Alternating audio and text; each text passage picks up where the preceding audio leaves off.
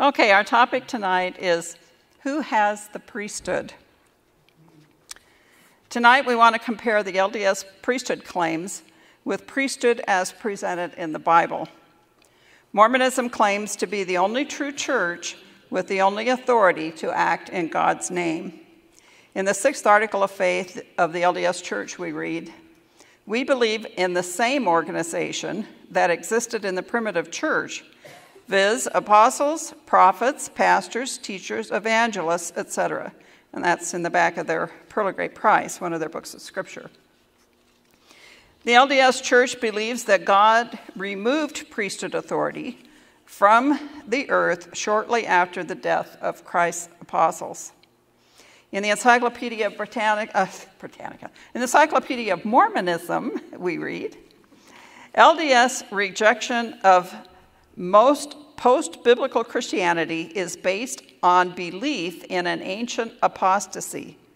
Apostolic authority ceased just after the New Testament period, and without apostolic leadership and authority, the church was soon overwhelmed by alien intellectual and cultural pressures, end of quote.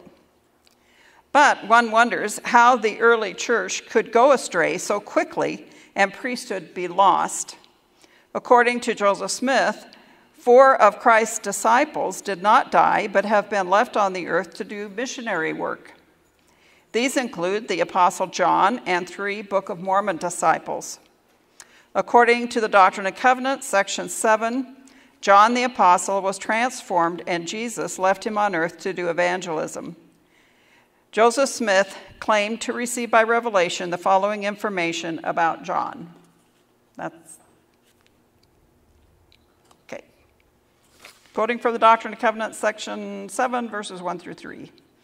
"And the Lord said unto me, John, my beloved, what desirest thou? And I said unto him, Lord, give unto me power over death, that I may live and bring souls unto thee. And the Lord said unto me, Verily, verily, I say unto thee, because thou desirest this, thou shalt tarry until I come in my glory, and shall prophesy before nations, kindreds, tongues, and people." I might mention, it doesn't sound like this would be done in secret, right? It sounds like we would know about this, if he's going to be in front of nations, kindreds, tongues, and people. Evidently, Joseph Smith misinterpreted John 21, 20 through 23, and you can go read that about the discussion of whether or not John was going to stay on the earth.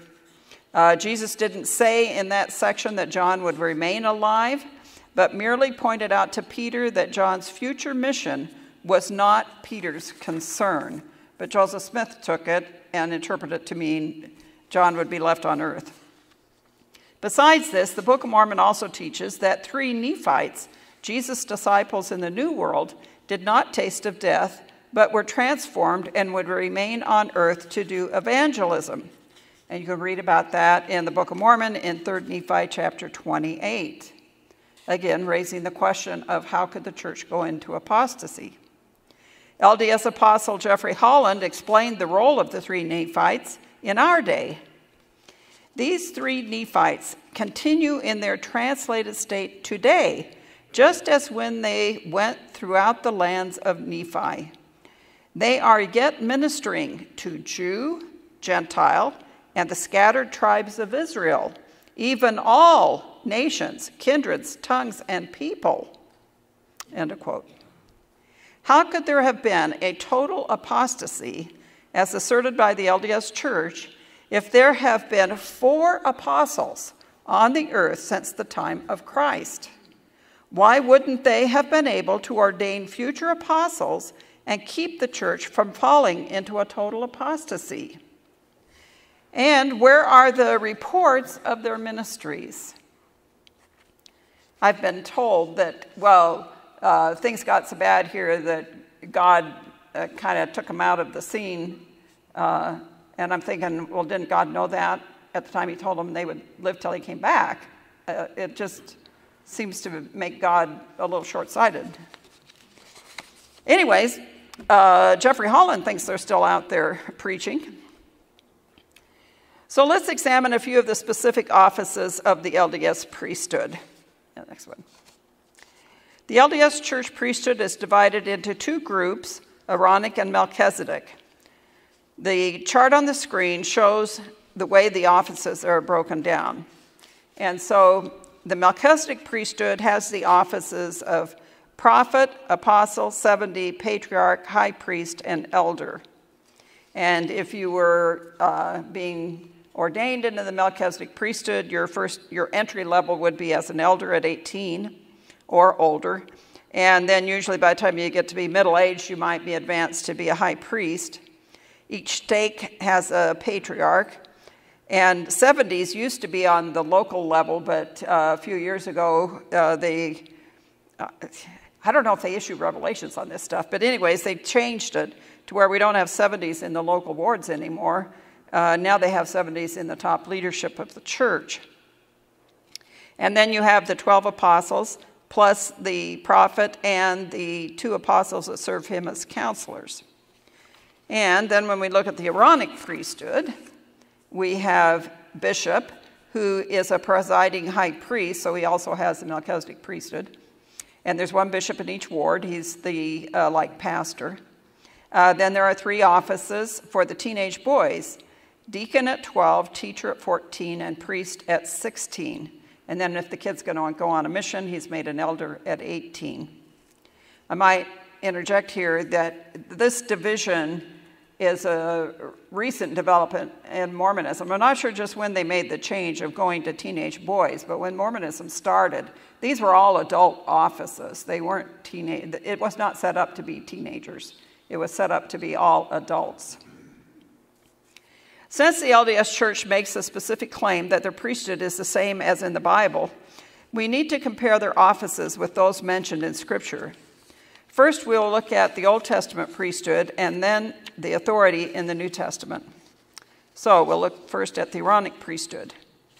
Prior to the law of Moses, men such as Abraham offered sacrifices to God, but not as part of any priesthood. When God set up the priesthood in the days of Moses, he restricted it to Aaron and his adult descendants who were of the tribe of Levi. And if you want to look at that further, it's Numbers 3, 1 through 10, Numbers 8, 5 through 22, and Exodus 38, 21.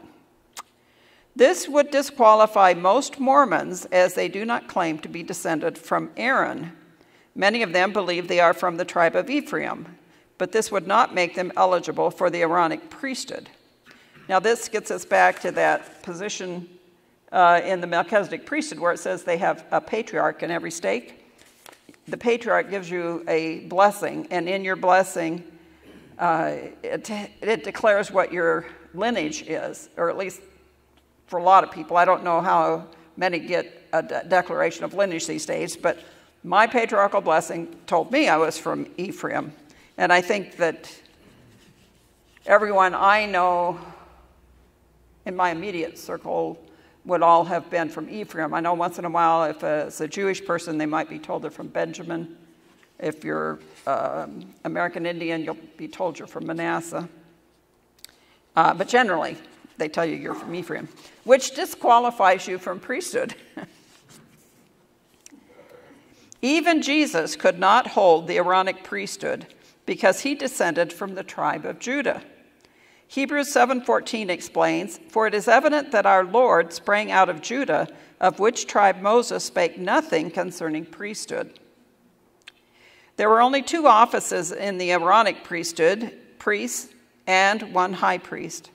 The priests prepared and offered the daily sacrifices in first the tabernacle and then later in the temple.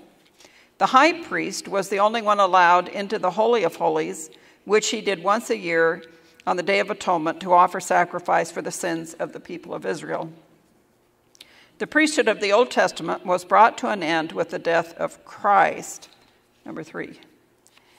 In Hebrews 7:11 through 12, we read, "If therefore perfection were by the Levitical priesthood, for under it the people received the law, what further need was there that another priest should arise after the order of Melchizedek, and not be called after the order of Aaron? For the priesthood being changed, there is made of necessity a change also of the law. Also in Matthew 27, we read that the veil of the temple, which closed off the Holy of Holies, was split in two at the time of Christ's death, thus showing that the way into the presence of God no longer required the Jewish priesthood system, with its animal sacrifices, since Christ himself was the Lamb of God, offered for our sins, and he is now our only high priest. And we'll go back to the chart again. Looking at the Aaronic positions there of deacon, teacher, priest. Deacons. In Numbers 8, 23 through 25, God set the minimum age of the Aaronic priesthood at 25. And there were only priests and one high priest.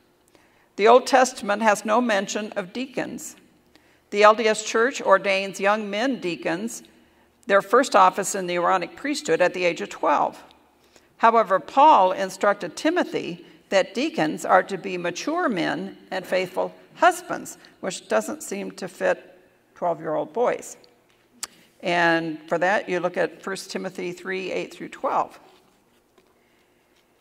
Teachers. As part of the Aaronic priesthood in the LDS Church, a young man is ordained a teacher at the age of 14. This office is separate from the assignment of teaching a class, such as Sunday school. The New Testament passages about teachers do not make them part of a special priesthood. Teachers should be mature Christians able to teach others, according to 2 Timothy 2:2, not teenagers. And in fact, I think if you went back and read the LDS Doctrine and Covenants sections on the different priesthood callings and duties of the priesthood, of Aaronic priesthood holders, you could see that it was originally intended for all adults. The instructions for them don't fit 12 and 14-year-old kids. Then they have the office of priest for the 16-year-olds. In the LDS Church, a young man is ordained a priest in the Aaronic priesthood at the age of 16 and does not need to be a descendant of Aaron. This was never done in the Old Testament. There are Jewish priests mentioned in the New Testament, but an office of priest is never mentioned in the Christian church. And I think many times Mormons, when they read through the book of Acts, for instance, and they see priests and high priests mentioned and the temple and those different things, they don't realize none of that has to do with the early Christian church. Well, the early Jewish Christians met in the outer courts of the temple, but the Christians never had charge of the temple. They were not doing any kind of services in the building. They were just in the outskirts around the temple. And some priests converted to Christianity from Judaism, but in the Christian church itself, we see nothing of an office of authority where someone is labeled a priest. Then we look at the Melchizedek priesthood. Melchizedek is mentioned in Genesis 14, 17 through 20, as the king of Salem, which is Jerusalem, and a priest of God who blessed Abraham. In Psalms 110:4, a promise was given that his priesthood would be forever. That promise was fulfilled in Jesus Christ, as indicated in chapters 5 through 7 of the book of Hebrews, where Melchizedek is identified as a type of Christ. Hebrews 5:10 tells us that Christ is the only high priest, quote, after the order of Melchizedek. Then in Hebrews 7, we read that there were many high priests due to death, but Jesus had a superior priesthood because his continues due to his endless life, and he is the only high priest in the early Christian church. Number 5. In Hebrews 7, 26 through 27, we read, "For it was fitting for us to have such a high priest, holy, innocent, undefiled, separated from sinners, and exalted above the heavens, who does not need daily, like those high priests, to offer up sacrifices, first for his own sins and then for the sins of the people, because this he did once for all when he offered up himself." The only Christian priesthood mentioned in the New Testament is the spiritual priesthood of every believer. Next Peter wrote in 1 Peter 2:9, "But you are a chosen people, a royal priesthood, a holy nation, God's special possession, that you may declare the praises of him who called you out of darkness into his wonderful light." Notice that men are not singled out as the only ones holding this priesthood. It is for every Christian and is referred to often as the priesthood of all believers. Now we come to elders and bishops. In Mormonism, a man is ordained an elder upon entering the Melchizedek priesthood. While the New Testament mentions elders, in, for instance, Acts 14:23, Titus 1:5-6, 1 Peter 5:1-3, they are never referred to as a part of a priesthood system. In 1 Timothy 3:1 and Titus 1:7, the word bishop that appears in the King James Version of the Bible, but the word simply means overseer or steward and is rendered in newer translations as simply overseer or steward in newer versions of the Bible. Bishop is not a separate office in the books of Timothy and Titus, but a continuation of Paul's instructions about elders. When Paul gave instructions to Timothy about leadership, he did not mention anything about ordaining men to either the Aaronic or Melchizedek priesthoods. Instead, the emphasis was on choosing mature Christians. In 2 Timothy 2:2, Paul wrote, "And what you have heard from me in the presence of many witnesses, entrust to faithful men who will be able to teach others also." So that was the criteria, not a special ordination, but that they were faithful Christians with the ability to teach. Now we go to 70s. In the LDS Church, a 70 is a specific office in their Melchizedek priesthood. He is a type of missionary and overseer of a given area of the church. That's in D&C 107, verse 25, if you want to look it up. Joseph Smith evidently read about Christ sending out 70 men in Luke 10:1. Some Bibles, by the way, say 72. Anyways, Joseph Smith turned this event into an ordination of men into a specific office of priesthood. The LDS Church has now expanded this to different quorums of 70. So they have the 7 presidents of 70, the first quorum of 70, the second quorum of 70, third, fourth, fifth. So they got all kinds of 70. And the 70 doesn't have to be 70 people. I mean, just they call it 70, but you don't have to have 70 people, which I kind of odd. But anyways. If you're going to have 12 apostles, why don't you have to have 70 70s? I just don't get this. However, there is no mention in the New Testament of anyone ever being appointed to be a replacement of any of these 70 men. Surely, if such an office was to be part of the church, it would have been mentioned in Acts or the other letters in the New Testament. Now, looking at high priest. While there are thousands of high priests in the LDS Church, there was only one Jewish high priest at a time. The high priest was part of the Aaronic priesthood. Hebrews 5:1 explains that the duties of the Jewish high priest were to offer both gifts and sacrifices for sins. Mormon high priests do not offer any sacrifices, so they are not following the Old Testament pattern. The Jewish high priest served as an example and shadow of heavenly things, and we read about that in Hebrews chapter 8. Christ fulfilled this when he offered up himself, and you can read about that in Hebrews 7:22-27. He is the only high priest in the Christian church. Because Christ lives forever, his priesthood cannot pass to another. There are no references in the New Testament to any Christian holding the office of high priest. Now looking at pastors. I think this is, where are we at? Number 7?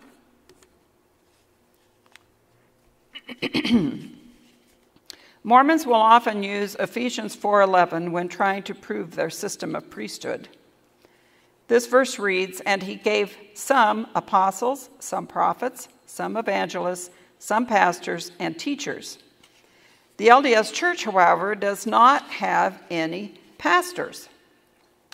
One of their apostles, Joseph Fielding Smith, explained, "The term pastor does not refer to an order in the priesthood like deacon, teacher, or priest.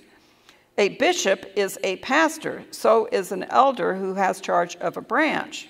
End of quote. But it seems strange that the Mormons insist the words apostles and teachers are specific offices of priesthood, but do not believe that pastor or evangelist are priesthood offices. So they just change the rules for whatever they want. So we look at evangelist or patriarch. Ephesians 4:11 mentions evangelists, yet there's no such office in the Mormon Church. Instead, they claim that the original meaning has been lost and that evangelist is supposed to be patriarch. Joseph Fielding Smith explained, "An evangelist is a patriarch. The patriarch to the church holds the keys of blessing for the members of the church." Now, number 8, Bruce McConkie. He wrote, "Having lost the true knowledge of priesthood and its offices, the false traditions of the sectarian world have applied the designation evangelist to traveling preachers, missionaries, and revivalists." Well, yes, because that's what it means. There is no evidence that the Greek word evangelist ever carried the meaning of patriarch. The Greek word translated evangelist carries the meaning of someone who proclaims the good news, not one who gives prayer blessings to church members. In the LDS Church, a patriarch gives a blessing to a member as a sort of spiritual blueprint for his or her life, and you usually get that as a teenager in Mormonism. Next, we'll look at apostles and prophets. As Judas betrayed Christ, there was one man chosen to replace him as part of the 12 apostles, and you see Acts 1:21 through 23. To qualify for this position, the person had to be an eyewitness to the full ministry of Jesus, including the resurrection. There is no evidence in the New Testament that anyone ever was chosen to replace one of the original 12 after the one that was picked in Acts 1. In Mormonism, the president of the church is considered a prophet and apostle. LDS Apostle Bruce McConkie stated, "Apostles and prophets are the foundation upon which the organization of the true church rests." Now, number 9. In trying to establish the need for apostles and prophets in the church, Mormons appeal to 1 Corinthians 12:28. "Now you are the body of Christ and individual members of it, and God has appointed in the church first apostles, second prophets, third teachers, then miracles, then gifts of healing, helping, administrating, and various kinds of tongues."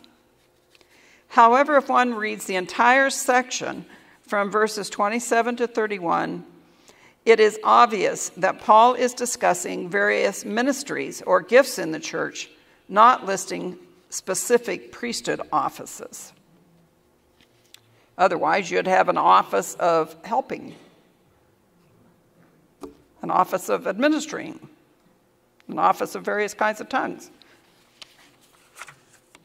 Notice also that Paul lists apostles first and prophets second. So he says he has appointed in the church first apostles, second prophets, and third teachers, which is all out of order for Mormon priesthood, because in Mormonism, the prophet is the top of the ladder of priesthood offices, and the apostles serve under the prophet, and teachers are way down the line, clear down to the 14-year-old kids.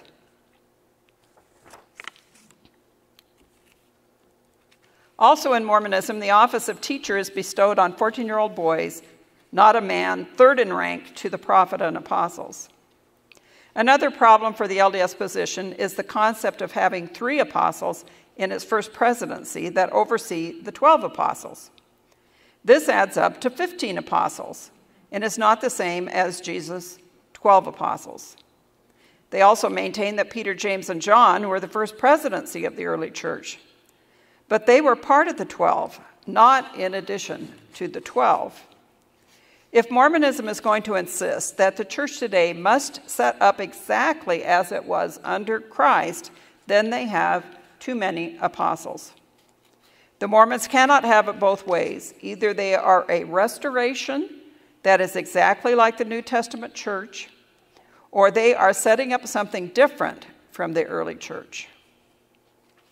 In the February 2004 Ensign, LDS President Gordon B. Hinckley laid out the 4 cornerstones of Mormonism. The first is Jesus Christ and his plan of salvation. Second is Joseph Smith's first vision. Third is the Book of Mormon. And fourth is priesthood authority. The LDS Church claims that those holding its priesthood are the only ones recognized by God to perform baptisms and ordinances of the gospel. Mormonism rejects baptisms done by any other church. The LDS Manual Doctrines of the Gospel explains, what is the LDS priesthood? It is nothing more nor less than the power of God delegated to man, by which man can act legitimately, not assuming that authority, nor borrowing it from generations that are dead and gone. I find that quote a little odd. The last part of that they are not assuming that authority nor borrowing it from generations that are dead and gone.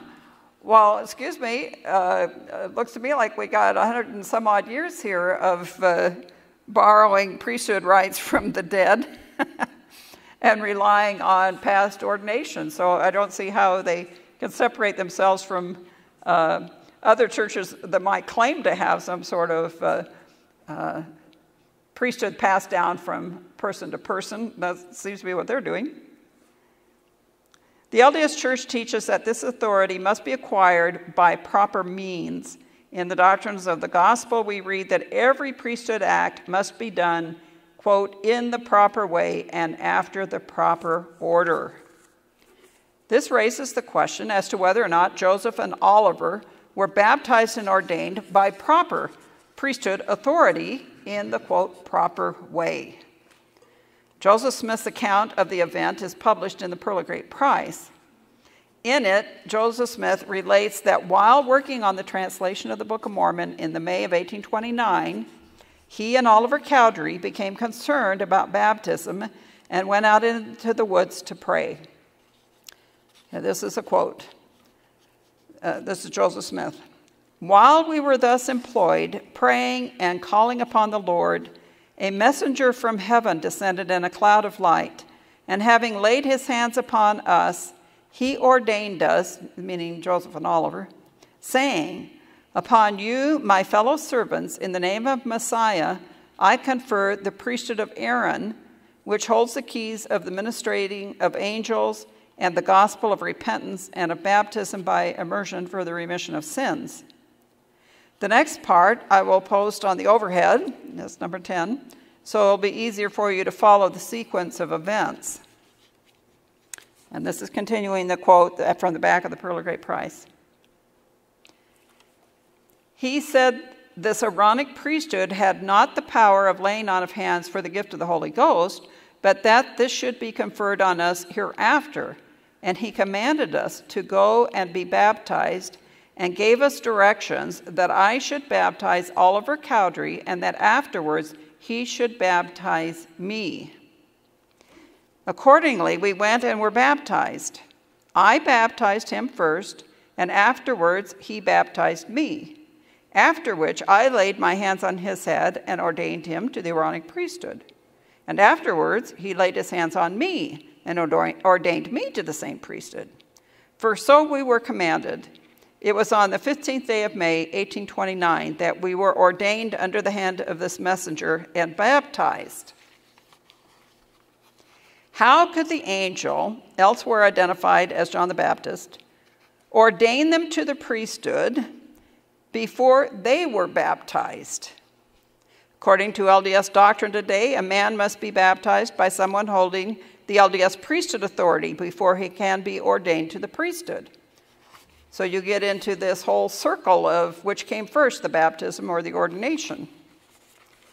If John the Baptist's ordination at the beginning was valid, why did Joseph and Oliver need to baptize each other and then reordain each other to the same priesthood? Why wouldn't the angel baptize them first and then ordain them?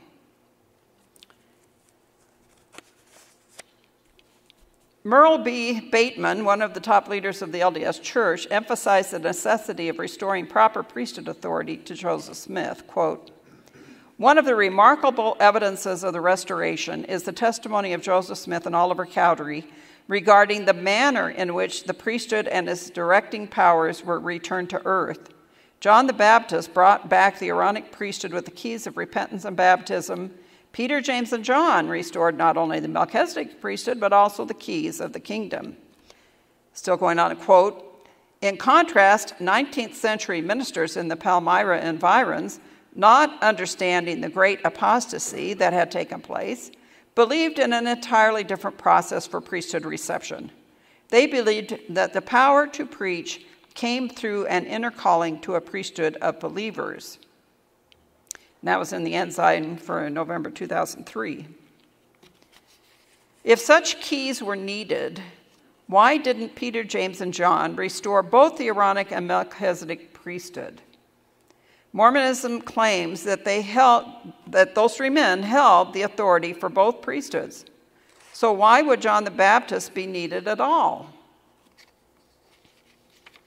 Well, I think it's because it's an afterthought. He's just thought of the Aaronic priesthood, and then he gets to thinking about the Melchizedek stuff later. If Peter, James, and John conferred the priesthood on Joseph and Oliver, when did it happen? Because they give a specific date for the Aaronic priesthood, and then sometime after that, Peter, James, and John came. In his story, printed at the back of the Pearl of Great Price, Joseph Smith stated that on May 15, 1829, the Aaronic priesthood was conferred upon him and Oliver Cowdery. While Smith is confident on the date for the Aaronic priesthood, there is no date given for his ordination to the Melchizedek priesthood. The History of the Church by Joseph Smith shows that there is real confusion as to when Peter, James, and John supposedly appeared. The footnote on page 61 of the History of the Church states, "Before the 6th of April, 1830, and probably before that very month of June, 1829, had expired, Peter, James, and John had come and conferred upon Joseph and Oliver the keys of the Melchizedek priesthood." See, it's speculation as to the date. Today, the LDS Church maintains that after the spring of 1829, both priesthoods were functioning in the church. The Mormon Church was established in 1830, and by their claim, Joseph and his followers already had priesthood before they set up the church. However, the historical documents of the period do not show any such teaching. Historian D. Michael Quinn explained, "A closer look at contemporary records indicates that men were first ordained to the higher priesthood over a year after the church's founding. No mention of angelic ordinations can be found in original documents until 1834 and 35. Thereafter, accounts of the visit of Peter, James, and John by Cowdery and Smith remained vague and contradictory.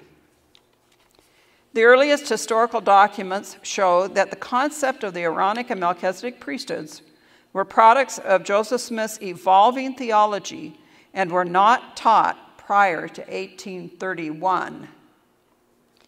This is important for their priesthood claims that they had to have before they founded the church.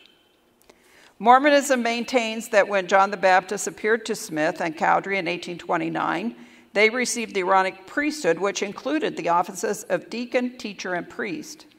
When Peter, James, and John supposedly appeared a short while later, they conferred on Smith and Cowdery the Melchizedek priesthood, which included the offices of elder, 70, high priest, bishop, patriarch, apostle, and prophet. While one can find mention of such offices as elder or teacher in early LDS documents, these were not considered part of a larger priesthood system, such as Melchizedek or Aaronic.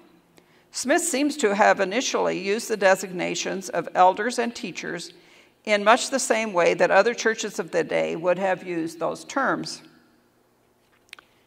The high priesthood was an addition. People reading the current edition of the Doctrine and Covenants assume that the revelations read the same as they were originally printed. However, there have been important revisions relating to priesthood. And these next illustrations I'm going to be going through are areas that were a concern for me as a young person as I was studying the truth claims of Mormonism, when I saw how Joseph Smith had rewritten his revelations to put in later teachings into an earlier time frame as though they were there at the beginning, bothered me that it seemed like a counterfeit. It wasn't telling the story as it really happened. He's doctoring the story. The first printing of Smith's revelations in book form was in 1833 in a work titled Book of Commandments. Later, in 1835, a new edition was prepared, changing many of the original revelations and adding new ones.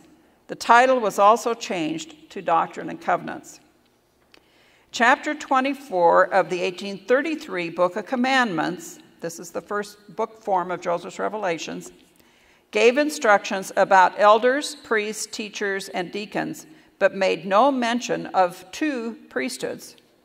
When this revelation was reprinted in the 1835 Doctrine and Covenants, which today is section 20, dozens of words were added to the text to include such offices as high counselors, high priests, high priesthood. And slide 11.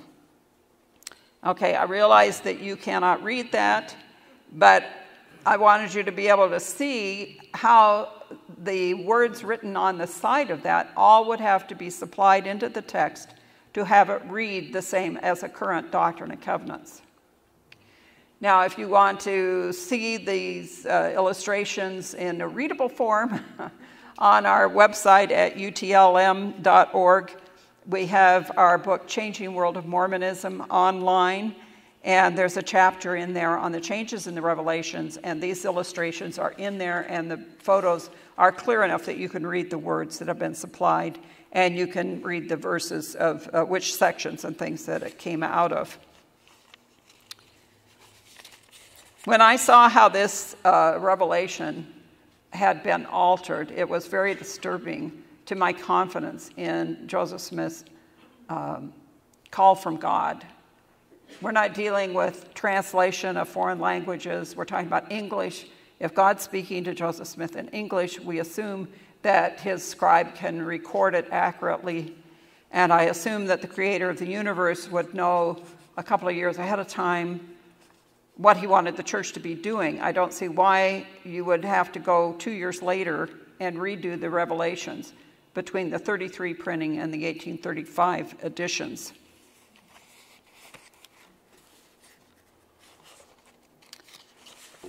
Okay, let's go to the next one, illustration. And this doesn't get any better as far as your ability to read it, but you get a sense for how much text had to be added in to that section.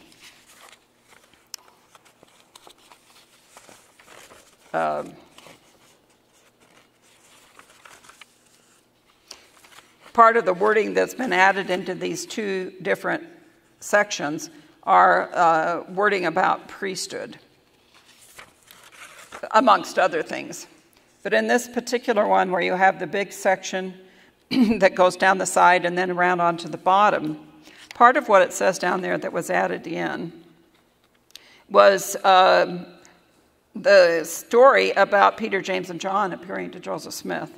So towards the bottom it says, "And also with Peter and James and John, whom I have sent unto you, by whom I have ordained you and confirmed you to be apostles and especial witnesses of my name." And then it goes on further to talk about the keys of my kingdom.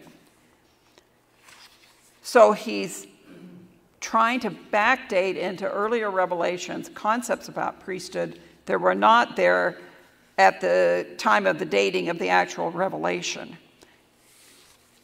But as Mormonism moves from Independence, Missouri, where the Book of Commandments was printed, and they go to Kirtland, where they do the 1835 D&C, they're getting new converts, they're losing some of the earlier converts. A lot of people coming into the church at that time would have not seen the 1833 Book of Commandments and would not have been aware that the changes had even been made. LDS historian Gregory A. Prince wrote, although in the Mormon Church today the term priesthood refers to this bestowed authority, such a relationship did not develop until years after the founding of the church. Initially, authority was understood to be inherent in the terms offices. 3 offices, elder, priest, and teacher, were present by August of 29, as were the ordinances of baptism, confirmation, and ordination. But the word priesthood was not used in reference to these for another 3 years. Mr. Prince goes on to explain that while the Book of Mormon contains references to high authority, they were not understood in terms of priesthood. He concluded, it was not until several months after the June 1831 General Conference, when the high priesthood was conferred, that the term priesthood entered Mormon usage at all. And that's from his book, Power from On High, The Development of Mormon Priesthood. And if you wanted to read more on how this all came about and was expanded through the years, Mr. Prince's book is one of the major books covering that topic.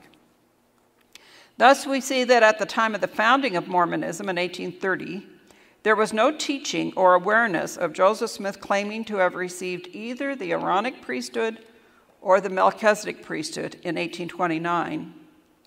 Another example of changing revelations to include Melchizedek and Aaronic priesthood information is seen by comparing Smith's 1831 revelation, which was printed in the 1832 church newspaper, Evening and Morning Star, and compare it with the current version of the Doctrine and Covenants, section 68. And this is slide 13.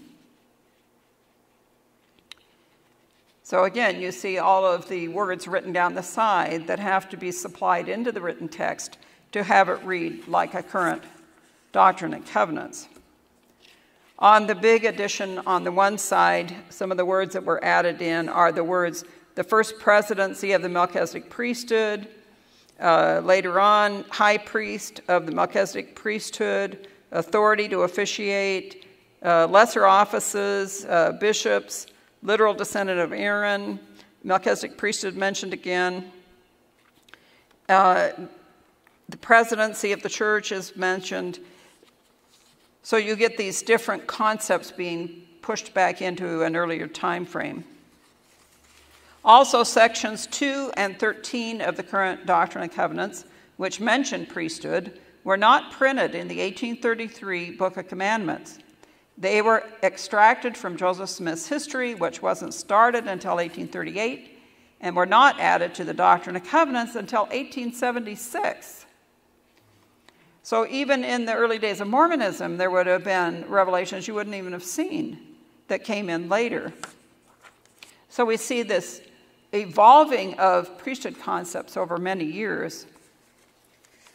As Joseph Smith's church began to grow, so did the need for clearer delineation of authority. Thus, the backdating and insertion of priesthood claims into the revelations. David Whitmer, one of the witnesses to the Book of Mormon, related the following concerning those additions. And remember, David Whitmer was in the room when many of the early revelations were dictated. Quote, authority is the word we used for the first 2 years in the church. This matter of 2 orders of priesthood in the Church of Christ and lineal priesthood of the old law being in the church all originated in the mind of Sidney Rigdon. This is the way the high priest and the priesthood as you have it was introduced into the Church of Christ almost 2 years after its beginning, and after we had already baptized and confirmed about 2,000 souls into the church. And that's in a little pamphlet called An Address to All Believers in Christ that David Whitmer wrote in 1887. I find it interesting, Mormons will often refer to the testimony of the 3 witnesses that they always believed the Book of Mormon. And they like to say David Whitmer, even though he didn't come back to the church after he apostatized, he always maintained his belief in the Book of Mormon. And then I like to remind them, yes, well, he said a lot of other things other than he believed the Book of Mormon. He also said Joseph Smith was a fallen prophet and invented the whole priesthood concept. But they don't read his whole statement. They only read the little paragraph, the sentence that they like, and ignore the rest. Whitmer also condemned the LDS leaders for endorsing the rewriting of Smith's revelations between their first printing in the Book of Commandments in 1833 and the second printing in the Doctrine and Covenants in 1835. Whitmer wrote, "You have changed the revelations from the way they were first given and as they are today to support the error of Brother Joseph in taking upon himself the office of seer to the church. You have changed the revelations to support the error of high priests. You have changed the revelations to support the error of a president of the high priesthood, high counselors, etc." That's on page 49 of his address. In recent years, the LDS Church has been more open about the textual revisions in Smith's revelations. Yet they continue to insist that the priesthood was restored in 1829. And in fact, you will find a difference between what is said in General Conference and what the Mormon historians put up on the Joseph Smith Papers Project. The Mormon historians are all aware of the changes and problems with the claims for restoration of priesthood, but the general authorities continue to say in conference that the storyline is absolute. Joseph and Oliver got the priesthood in 29. They started the church in 1830, and these were established positions in the church from 29 forward. If the Melchizedek and Aaronic priesthoods were known and used prior to the printing of the 1833 Book of Commandments, it certainly seems strange that it contains no such teaching. So the church has been going 3 years when they print the Book of Commandments. It should have had that material in it. Researcher Lamar Peterson concluded, "There seems to be no support for the historicity of the restoration of the priesthood in journals, diaries, letters, nor printed matter prior to October 1834. In conclusion, thus we see that beside the problem that Mormon priesthood concepts are not in accord with the New Testament, the lack of historical references in early LDS documents to priesthood restoration leaves us with no reason to accept the Mormon claim of priesthood authority. While Mormons insist that there needs to be a prophet at the head of the church, they seem to ignore the New Testament warnings of false prophets. Matthew 24:24 warns, "For false Christs and false prophets will rise and show great signs and wonders to deceive, if possible, even the elect." We should test those that claim to be prophets. In 1 John 4:1, we are counseled, "Beloved, do not believe every spirit, but test the spirits, whether they are of God, because many false prophets have gone out into the world." If the LDS people want to truly follow the New Testament model, they will need to renounce their claims to Aaronic and Melchizedek priesthood and embrace the priesthood of all believers. And number 14. In 1 Peter 2:4-5, we read, "As you come to him," meaning Jesus, "the living stone, rejected by humans, but chosen by God and precious to him, you also, like living stones, are being built into a spiritual house to be a holy priesthood, offering spiritual sacrifices acceptable to God through Jesus Christ." Christians everywhere look to Jesus' death and resurrection as the atonement for our sins, trusting Christ alone for eternal life, and thus becoming part of his holy priesthood. Thank you.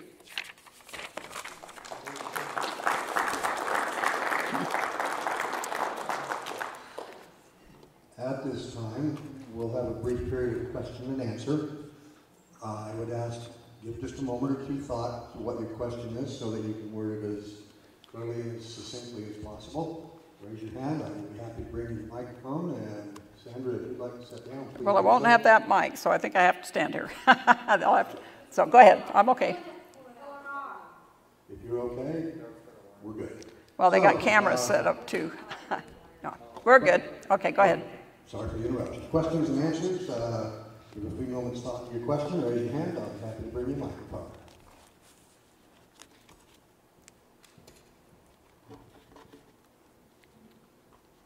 Hi, Sandra.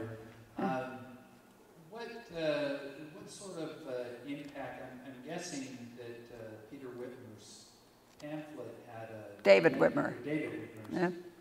Pamphlet had a pretty big impact on you and Gerald at the outset. Is that correct, or was it later that you? No, right from the beginning. When Gerald was a rebellious teen, his bishop started hinting it was time for him to consider straightening up and going on a mission. And he read the encyclopedia article on Mormonism and found that it mentioned splinter groups of Mormonism. He didn't know there were any other kind of Mormons. And then he found out about the reorganized LDS church, and so he went over there to see what they were about. And the pastor started telling him everything that was wrong with Brigham Young and how he needed to scuttle all that and just go back to Joseph Smith. Well, while he was visiting at the reorganized church, he met a barber who had a barber shop downtown called James Wardle. And at the back of Mr. Wardle's barber shop was a huge collection of all the early printings of early Mormon books. And he had probably one of the largest private collections of rare Mormon books in the state.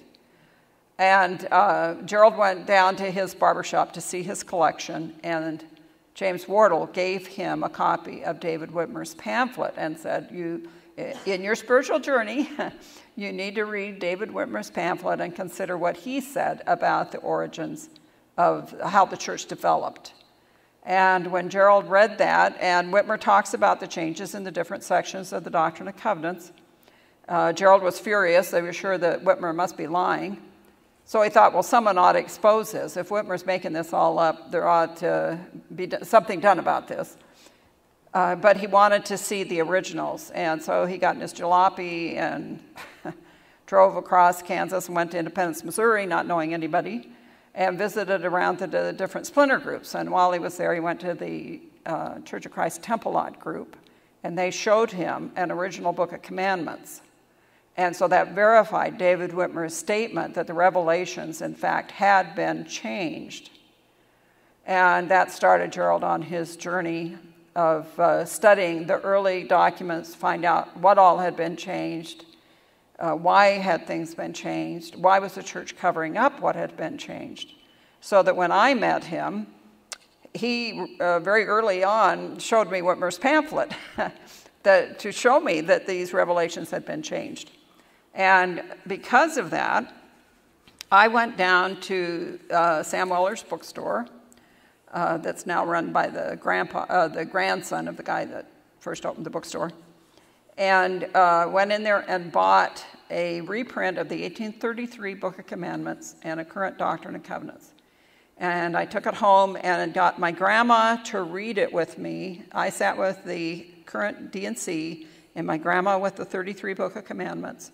And we went through the whole Book of Commandments, and I marked in my D&C in the margins where I could. If it was just a few words, I wrote them in. If it was a big section like we saw in these illustrations, I had to just write on the side, see such and such page of the Book of Commandments, because it was too big to write in.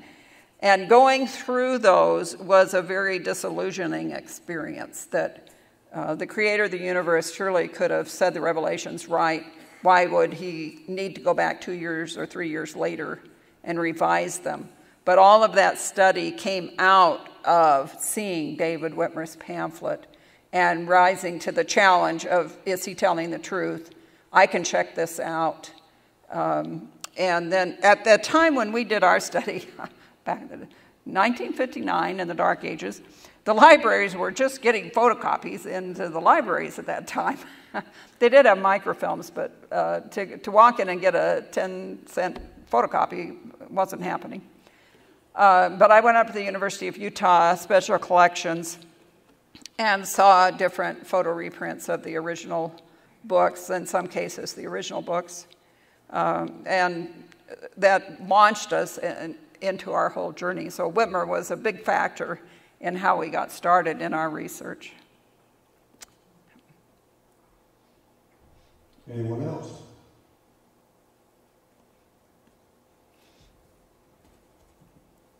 This is all very complicated. Yes. Could you try to summarize the timeline again in brief of the priesthood developments? Well, it's very confusing. Supposedly in 1829, the year before Smith founds his church, John the Baptist comes and gives the Aaronic priesthood, and the next month, whenever, Peter, James, and John come. But there's no recorded church documents that talk about this early on.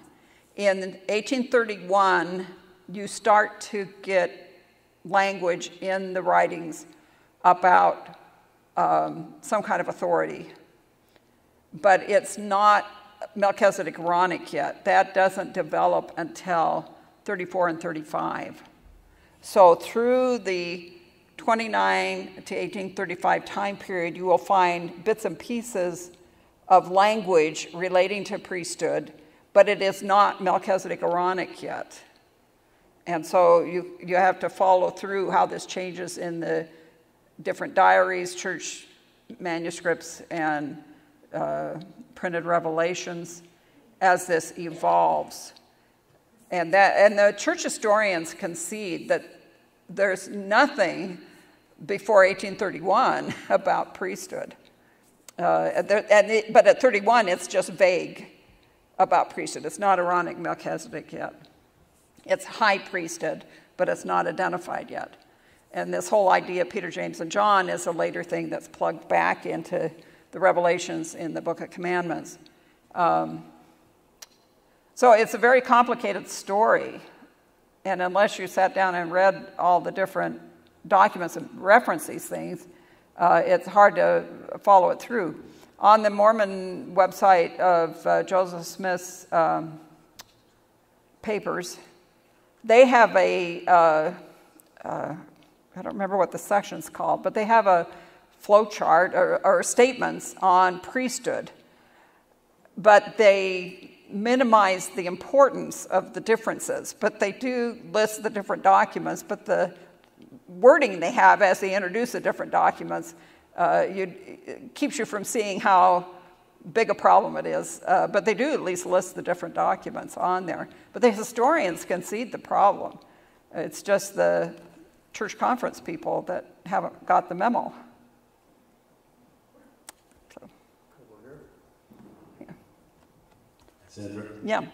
My name is Jeff.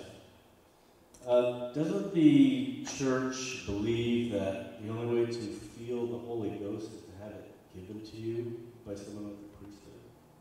Like you have to have it given Yes. to you? Well, they say that you can be influenced by the Holy Spirit, but you do not have the indwelling gift of the Holy Spirit until you have had baptism and hands laid on you to confer the Holy Spirit on you. So they have a sort of halfway availability to give the Spirit to the unbeliever, but you don't get the full power until the church officially lays hands on you and bestows the Holy Spirit on you. Anyone else? Upper front.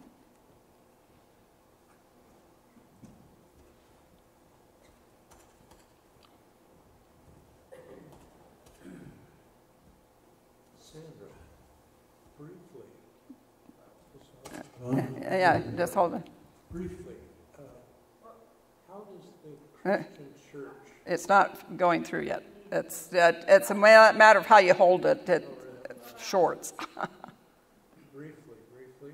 Yeah. In your big voice. Oh. My big voice. Okay. How do you explain that there was no apostasy? When the disciples all were scattered throughout Asia Minor, and they took the word with them, how could it have been changed? Right. Every single one of the manuscripts. Well, right. It's a big problem on their claim for apostasy. We have the New Testament books by 100 AD. They aren't compiled together as a Bible, but I mean, they're circulating around amongst the churches.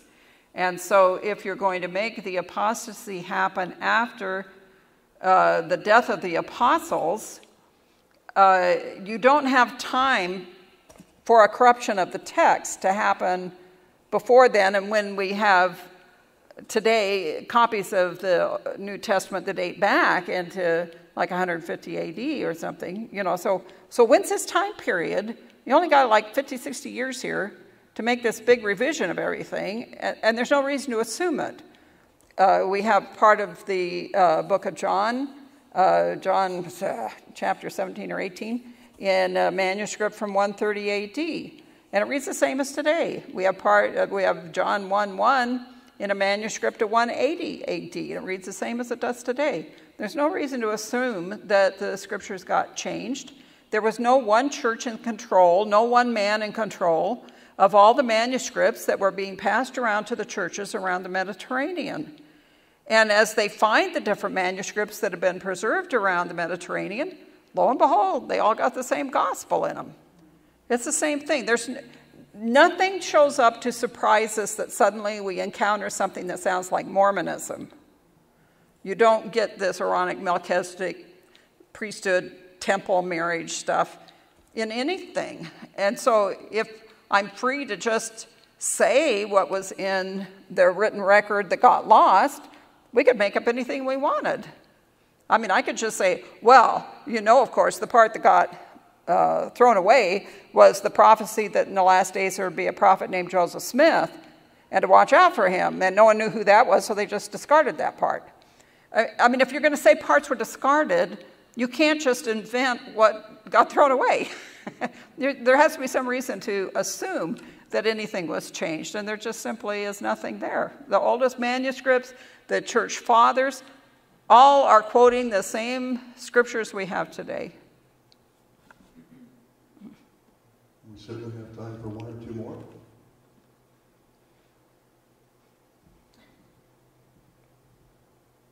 Liberal Mormons are really excited about potential for women in the priesthood stuff. What's the historical case that they're making?